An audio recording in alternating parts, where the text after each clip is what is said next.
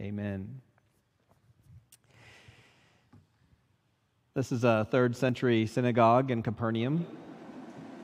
The foundation where the arrow points is the foundation of the synagogue where Jesus would have been doing this teaching today. Just something of interest. So suppose 50 people left the church, quit the church entirely today because of my teaching. Would that reflect badly on me? What if 100 people quit the church? Would you think less of me for tearing the church apart? What if almost everybody quit? What if next week there were just a handful of us here? Would that be bad? Depends on what I was teaching, right? Today, as you know, we're going to see Jesus teach something that is so difficult for the disciples to swallow that most of them stopped following him. And at the end of the passage, he turns to his 12 apostles. The video throws Mary in there. You know, you always got to have the femme fatale or the ingenue or whatever. He turns to the 12 apostles and he asks them, you want to leave too? Before we see what happens, let's try to remember where we are in our narrative. You can open your Bible if you want to John chapter 6, verse 41. Jesus miraculously fed thousands of people, and this caused many of them to believe that he was the great prophet Moses had said would come. And then they began asking him for an even greater sign to validate that he was a greater prophet than Moses. But Jesus admonished them. He said their excitement was due to being well fed because they'd received physical, temporal blessings, not because they understood the significance of the miracle. And he said rather than seeking perishable food, they should be seeking eternal food that could sustain eternal life. And then Jesus told them that he was the bread of life sent by God to give life to the world. And we finished last time, this is 2 weeks ago, with Jesus teaching that God would send people to him, and those people would come to faith in Jesus and have their salvation guaranteed forever. Now, the dialogue we studied last time could have taken place anywhere in Capernaum, probably out by the shore. But the dialogue today most certainly takes place in the synagogue, as we'll see in verse 59. So let's begin in verse 41. Got to turn it up.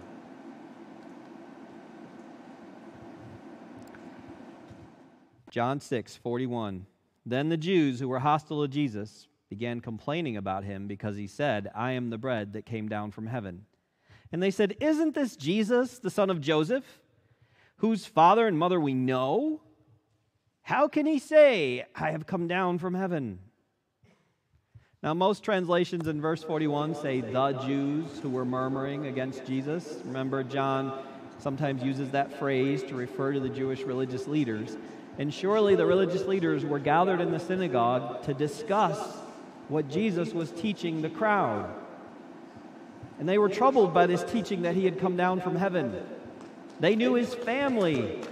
He was from Heston or Augusta, okay? Nazareth was only 30 miles from Capernaum. How could he say that he had come down from heaven? Verse 43. Jesus replied to them, do not complain about me to one another.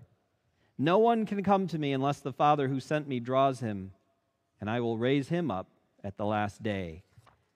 It is written in the prophets, and they will all be taught by God. Everyone who hears and learns from the Father comes to me. Not that anyone has seen the Father, except the one who is from God. He has seen the Father. Last week, 2 weeks ago, we heard Jesus say that everyone whom God the Father chose would come to faith in Jesus. And we see this repeated here in verse 45, where Jesus says, everyone who hears and learns from the Father will come to him. But now Jesus also says in verse 44 that no one can come to faith in Jesus unless God the Father draws them. And together, these ideas are what we call election. As we have learned earlier in our study of this gospel, we all are born with a corruption in our human nature. And this corruption began way back in the beginning when Adam and Eve, the first people, first turned away from God and sinned. They experienced a corruption in their nature, their human essence. And that corruption has been passed down through all the generations, and every one of us in this room has inherited that corruption from our parents. And because of this corruption, we cannot discern spiritual things accurately. Now, people often boast, at least to themselves, about how wise, how discerning, how street smart they are.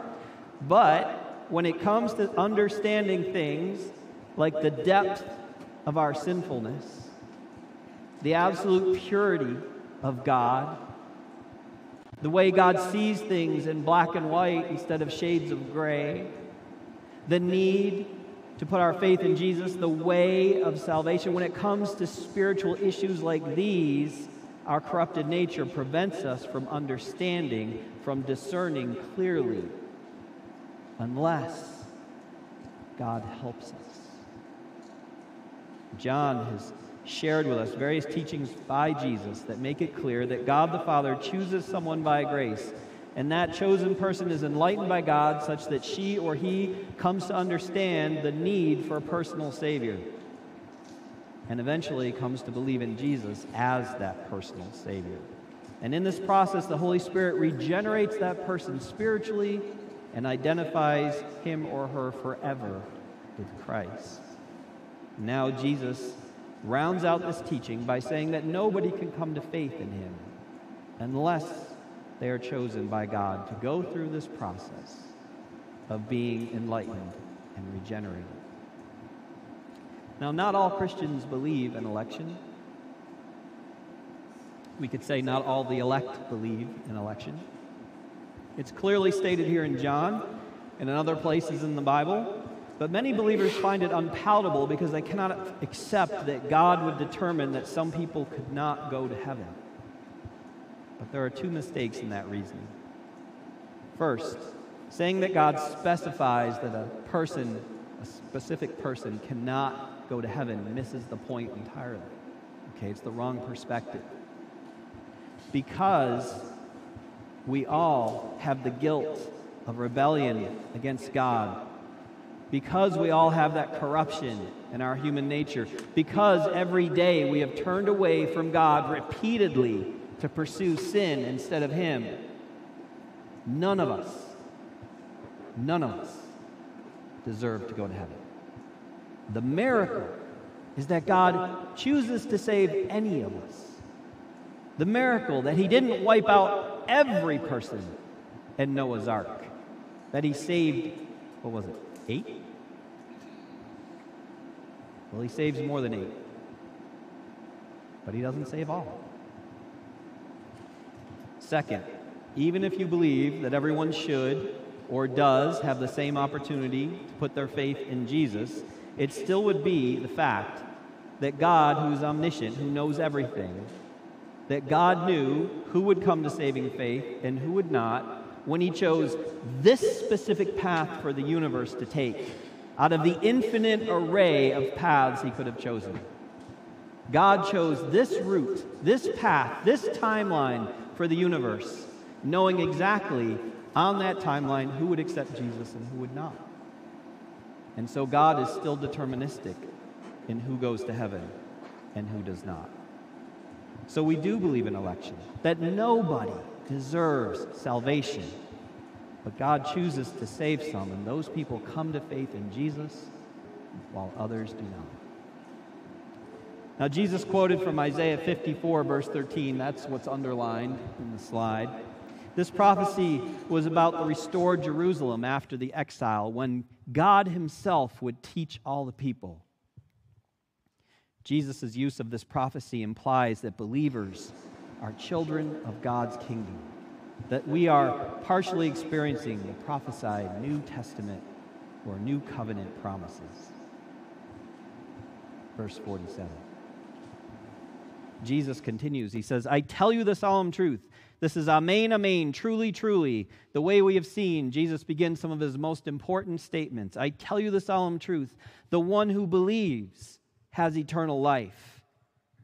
I am the bread of life. Your ancestors ate the manna in the wilderness and they died. This is the bread that has come down from heaven, so that a person may eat from it and not die. I am the living bread that came down from heaven. If anyone eats from this bread, he will live forever. The bread that I will give for the life of the world is my flesh. Now, most of this is very similar to what we heard 2 weeks ago. So if you want to know more about these ideas Jesus is explaining here, I encourage you to go listen to the sermon from 2 weeks ago or get the devotion. They're available on our website. Previously, Jesus was speaking to the crowd in Capernaum, probably by the shore. But now he knows the religious leaders are in the synagogue and they're murmuring against him. They're grumbling about him. And so he goes in there and he explains the same concepts to them. And it's so ironic. We talked 2 weeks ago about how the people, hoping that Jesus would politically deliver them, just as Moses had delivered the people, asked for a sign immediately after Jesus had miraculously fed thousands of people, which had made them think of Jesus as the prophet Moses had promised in the first place. And now, the religious leaders who practically worship Moses and who diligently study Moses and the prophets all the time continuously reject the identity of Jesus despite his miraculous signs and his teachings, which verify his identity from Scripture. Jesus is the living bread, or it could be translated life-giving bread. Jesus is the eternal bread, which can sustain eternal life. Even Moses couldn't offer eternal bread. The people wanted a sign to prove that Jesus was greater than Moses, but instead of another miracle, Jesus offers them this truth. If someone comes to Jesus and believes in Jesus, then she or he will have eternal life. The one new teaching here is Jesus specifically saying that the eternal life-giving bread is his flesh. But before we go on and see what kind of havoc that causes, let's note that we are talking about the divine Son of God here, right? We believe in one God, but he's revealed himself to be triune: Father, Son, Holy Spirit. So this is the divine Son of God who came and took on human flesh. We call that the incarnation, God taking on human flesh. It's what we celebrate at Christmas every year. In verse 52, the religious leaders were not celebrating. It says, Then the Jews who were hostile to Jesus began to argue with one another. How can this man give us his flesh to eat? Jesus said to them, I tell you the solemn truth, amen, amen, unless you eat the flesh of the Son of Man and drink his blood, you have no life in yourselves. The one who eats my flesh and drinks my blood has eternal life, and I will raise him up on the last day. For my flesh is true food, and my blood is true drink. Now, Jesus had said before that he was the bread of life, and it hadn't really bothered the religious leaders. They were more worried about the fact that he said he came down from heaven. But now, Jesus gets more graphic, and he says not only that he is the bread of life, but that the bread specifically is his flesh. And this upsets the religious leaders. Now, they're probably aware he's not promoting cannibalism, but they don't like his metaphor, and they don't understand it. If we are going to understand what Jesus is saying here, we're going to have to remember what we learned 2 weeks ago and a little earlier in this gospel. First of all, one reason the Son of God came in the flesh was to offer himself as a sacrifice for us. When Jesus allowed himself to be crucified on the cross, he took the penalty for all the sin of the world for all time. He sacrificed his flesh. He spilled his blood so that he could save us. Second, in verse 40, Jesus said, For this is the will of my Father, for everyone who looks on the Son and believes in him to have eternal life, and I will raise him up at the last day. Now in verse 54, he says, the one who eats my flesh and drinks my blood has eternal life, and I will raise him up on the last day. So to eat his flesh, to drink his blood, is to believe in him. It is to believe in his identity as the Son of God who has come in human flesh, and to accept his sacrifice as the one that saves you, that makes you right with God. We can get some more enlightenment from another comparison. Verse 35, Jesus said, I am the bread of life. The one who comes to me will never go hungry, and the one who believes in me will never be thirsty. And now in verse 51, he says, if anyone would eat this bread, his flesh, he will live into eternity. So if to eat Jesus' flesh is to come and believe in him, then to not hunger, to not thirst, is to live with God into eternity. It is to lack nothing spiritually. They're parallel ideas. Now, this passage we're studying is not about our ordinance or sacrament of communion. But communion is a remembrance of what Jesus is discussing here, his sacrifice. He died to make salvation possible for us. All that God requires of us is that we believe in who Jesus is and what he has done for us. Verse 56.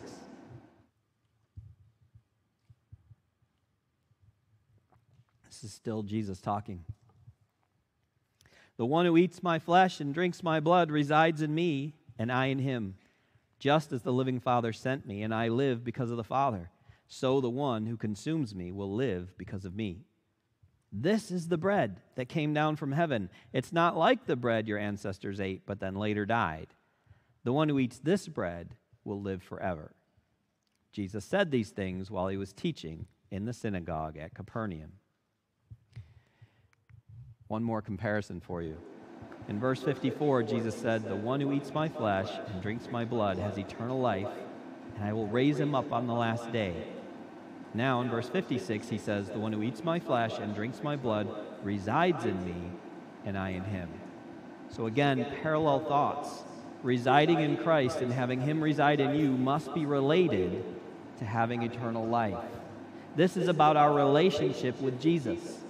You remain or reside in Jesus by continually coming and believing in him, by willingly identifying with him, even if it costs you in the world, and thus experiencing saving faith and the spiritual transformation that allows you to be more like him. Jesus remains or resides in you by sacrificially identifying with you so that he can bless you and help you, so that he can give you true and eternal spiritual life. We saw before that Jesus has life in him because that was God the Father's will. So Jesus can impart life to others, both physical life and spiritual life.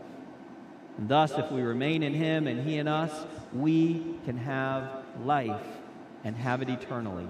He is the eternal bread which sustains eternal life. Verse 60. Then many of his disciples, when they heard these things, said, this is a difficult saying. Who can hear it or who can understand it? Jesus was aware that his disciples were complaining about this, so he said to them, does this cause you to be offended? Then what if you see the Son of Man ascending to where he was before? When the disciples complained about this being a difficult saying, they weren't stressing its deepness or its complexity. They were saying how unpleasant, how harsh it was. The Greek word skleros indicates that. And part of the problem was Jesus was teaching in metaphors about his sacrifice, and people didn't understand yet that he had to die to pay the penalty for their sins. So they were confused. Another problem was his choice of metaphor, right? I mean, eating flesh, drinking blood, that would be offensive to us today, and it was just as offensive back then. Plus, for the Jews, it was against their law to even drink the blood of animals or to eat flesh with the blood not yet drained from it. So for them, this was an extra offensive metaphor. So why did Jesus use the metaphor?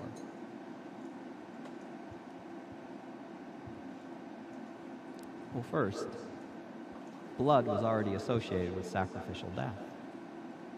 Blood had to be shed for the animal sacrifices which temporarily atoned, that is, temporarily appeased God's wrath over sin.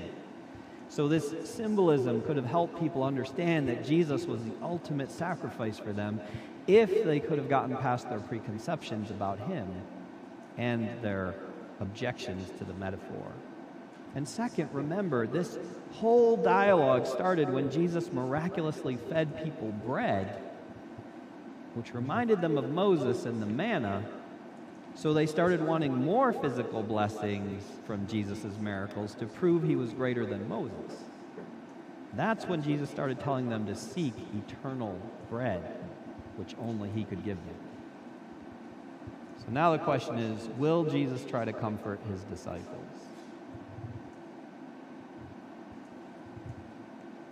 Did I miss one? I did not. He asks if his teaching causes them to be offended. And knowing that it does, he asks what will happen when they see him ascend to heaven. In verse 61, Jesus uses the verb skandalizo, all right, scandalize, which can mean in Greek that I cause you to sin, but here it means I offend or I shock. The disciples are offended. They are shocked by Jesus' teaching. But if the teaching so far is a problem, what if it all comes true? The only way for Jesus to end his mission here on earth and ascend back to heaven to be with the Father is to go through with his death on the cross. If they were offended by his teaching about this, how would they react when he went through with it? Would they be even more scandalized? They don't understand that Jesus has to die so that they can live. They wouldn't understand that he could be the Messiah Savior sent from God who is someday to deliver Israel, and yet he would allow himself to die the lowest form of death in that culture. If he is God, then why would he be sacrificed? This is very hard to understand. It sounds crazy. Paul wrote to the Corinthians, but we preach about a crucified Christ, a stumbling block to Jews and foolishness to Gentiles.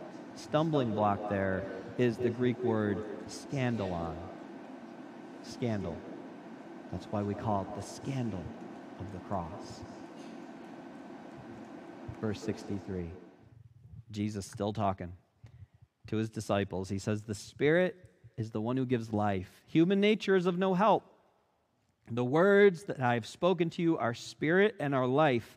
But there are some of you who do not believe. For Jesus had already known from the beginning who those were who did not believe and who it was who would betray him. So Jesus added, because of this, I told you that no one can come to me unless the Father has allowed him to come. After this, many of his disciples quit following him and did not accompany him any longer. Jesus did not comfort his disciples. Instead of softening his message, he raised the bar on following him. And as a result, many left. Now, these disciples were people who had been following Jesus around and accepting his teaching, but they were not yet true believers in Jesus' identity or in the salvation that he could offer. And here we see them reject this new teaching, and thus they stop following. For them, the offense of his words outweighed the excitement of the miracles. Such is how obstinate unfaith can be. Jesus knows that they're offended. They're scandalized by his teaching.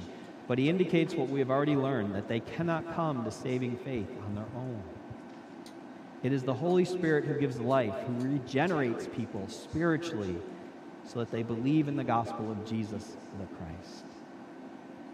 We have learned in this gospel that Jesus was the bearer of the Holy Spirit during his ministry. And to Jesus, God the Father granted the right to give life. Jesus offers words that are spirit and life. In that, they're the product of the life-giving Spirit, and they are the means of giving life to those who believe. This is the pivotal point in every person's destiny. How will they react to Jesus and his gospel message? Will they come and believe? Or will they draw back and turn away?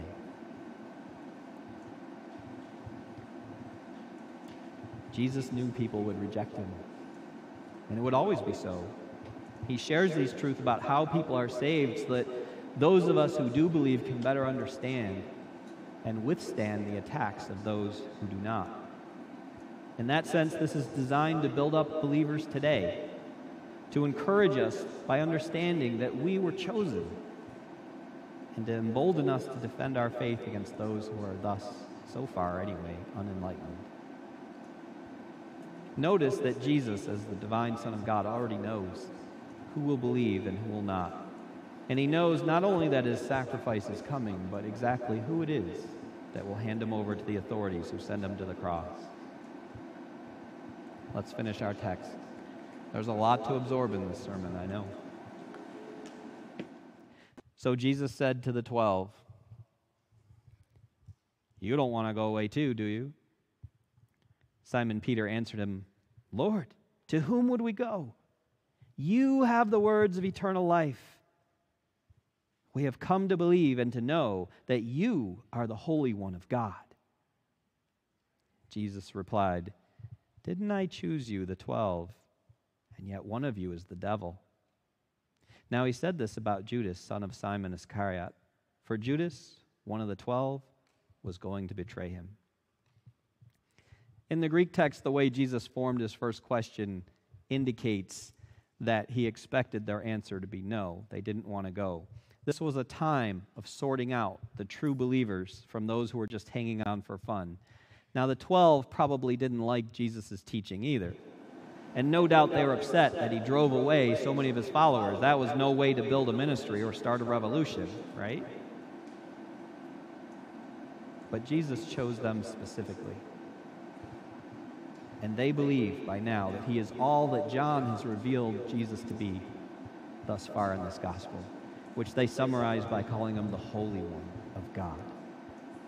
And that he has the words of eternal life, the true gospel. Well, 11 of them believe this anyway. The other one, Judas Iscariot, would later hand Jesus over to the authorities and start the legal process that will result in Jesus' death on the cross. Jesus refers to Judas here as the devil. Now, your Bible might say a devil. That's a little softening interpretive thing that they do. There's only one devil. Jesus called Peter Satan when Peter was trying to dissuade Jesus from going to his death. And here Jesus thinks of Judas as the devil for setting that death in motion. Both men were in that moment trying to do Satan's, the devil's, work. Satan means adversary, and when Peter was acting adverse to God's purposes, Jesus called him Satan.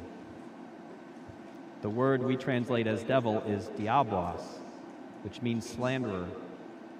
Judas would slander Jesus to the authorities as he did the devil's work, so Jesus refers to him here as the devil. If God chooses you to be one of his people, you will come to faith in Jesus as your Savior. That means you will continuously depend on Jesus for your salvation through his death and resurrection. You will believe that Jesus is the divine Son of God and that he came here to be the promised human Messiah Savior, the one we call Christ. If you put your faith in Jesus in this way, then you will remain in close relationship to him. He will be the bread that will sustain you for eternal life. And so you can be assured, as we saw last time, that your salvation is guaranteed. That you will go to heaven when you die. And that someday Jesus will resurrect you to physical life on a new earth. But this relationship with Jesus is not just about having your future guaranteed. It's about being intimate with him forever, but starting now. It's about depending on Jesus every moment, not just so your relationship with God is peaceful, not just so you can have forgiveness, but for empowerment Empowerment so that you can courageously and openly face your doubts and your fears. Empowerment so you can be bold in sharing God's truth in love. Empowerment so that you can be gentle and kind even when people are mocking you. Empowerment so that you can learn to live in freedom from your lusts, your addictions, your bondages, your bad habits. Empowerment so that you can overcome your flaws, so that you can learn to develop your gifts and strengths and use them for God's good purposes. This relationship also is about being devoted to Jesus every moment. Not just acknowledging him as Savior or King in your mind, but actually doing the things he commands followers to do, such as serving in the ministry and building spiritual relationships with those who don't yet know him. It's about actually learning to live more selflessly, giving more of your money, more of your time, more of your energy, more of your will and your desire to serve Christ and thus to bless others. And perhaps most importantly, it's about learning to walk with him, not just in obedience, but in intimacy, to be in his protective love, to commune with him, to talk to him, to be taught by him. The goal of this church is to help every one of you grow to be a mature, multiplying disciple of Jesus Christ. We want you to be healthy and strong and growing spiritually, so you can enjoy true life with Christ, so you can experience the exhilaration of having Christ work through you to bless someone else, to bring someone else to faith, so you can influence people for Christ in your family, in your neighborhood, in your school, in your workplace, in our whole community. That's why we come together on Sunday. We want to worship. But we have church so that we can grow you to be what God has designed you to be. Jesus is offering that. And I hope these sermons alternating between Jesus' teaching and the teaching about spiritual growth will help us get there. Let's pray again.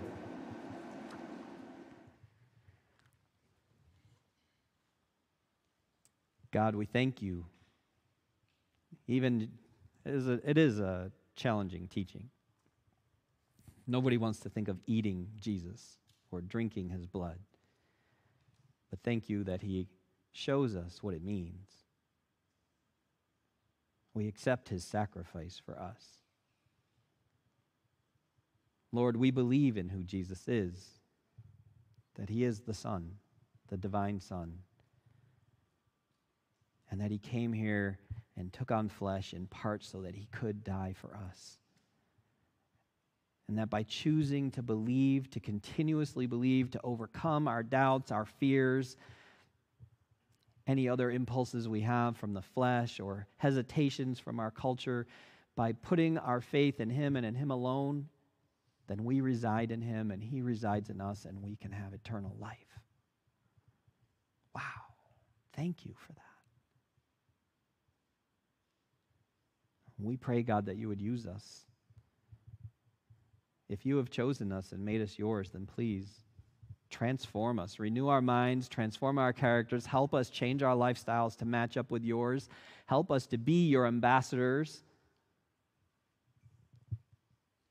help us be so Christ-like that we glow and people want to know, where'd that come from?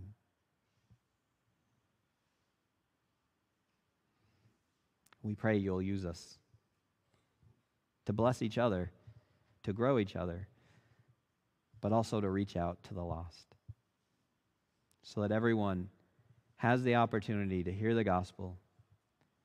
And whether we believe in election or not, that is what you call us to do. So we pray you embolden us and help us be intentional and help us be selfless, and that you would bless us with fruitfulness so we could rejoice as people come to faith and experience what you have to offer. Amen.